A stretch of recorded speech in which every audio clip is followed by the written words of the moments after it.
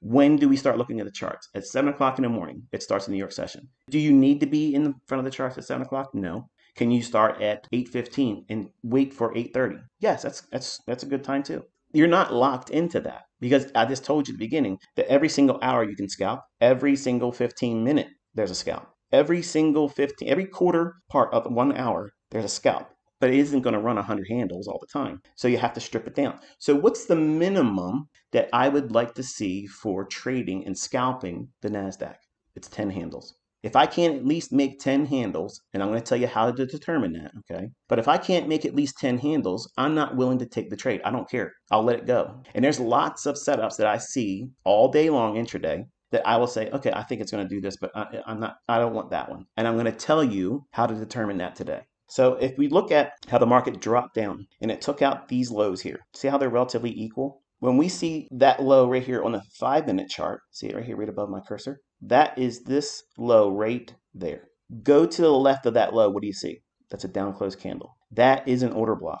What this is a candle that is opposed. It's closing lower. So it's a down close in a market that's predisposed to go higher. Why should it go higher? Well, go up one time frame from the 5-minute and it's the 15-minute. What's right here? See these smooth highs right here? Look where it goes to. It goes right there, stops, and comes right back down. And does what? It unsettles the longs that had a stop loss right below that low right there. And then the more prominent run takes place. Right below these lows, there'd be what? Sell side liquidity. And the market trades down, takes that liquidity out. At a time when we're in an inversion fair value gap, at a time where it would afford me a run up into 10 handles. Okay, so if I can get 10 handles there, I don't need to have the lowest low and I don't need to have the highest high. So if I know it can likely draw up to this price point here, and I'm under these lows here inside of a fair value gap that is now an inversion fair value gap, then I know this is a potential footing to send us higher. But is it time to make that price run there like that? No. But can I scalp it and get 10 points? Yes.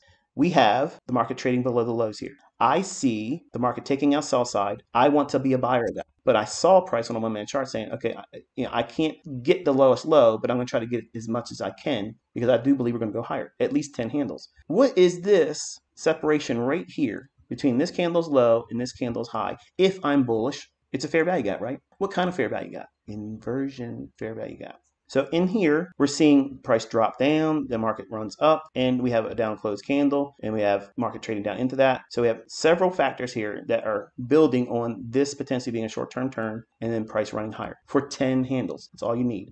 There's a trade, and my first entry right there was inside that inversion fair value gap, right there. Then my second entry was right here as we touched the low of that inversion fair value gap. My risk was right below that low. Very, very, very small stop.